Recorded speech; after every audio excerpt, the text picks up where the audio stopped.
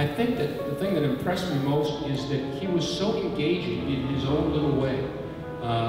You suddenly weren't a foreigner, you were a friend.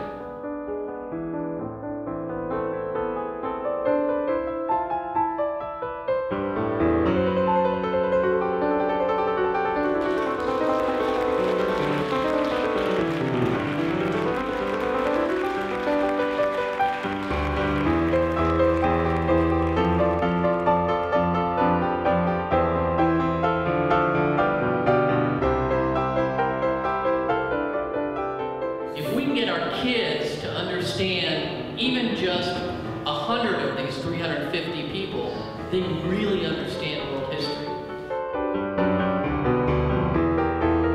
The way he organized the centuries and the different pockets of, you'll see Russians together, you'll see the space area together, you'll see the musicians together.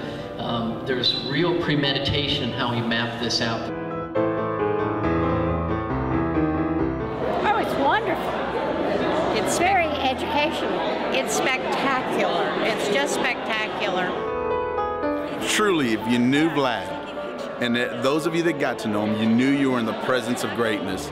It was my greatest gift ever, next to my wife and my children, getting to know Vladimir. So if you ever had the opportunity to meet him, then you actually knew you were in the presence of greatness, and I tell everybody the same thing.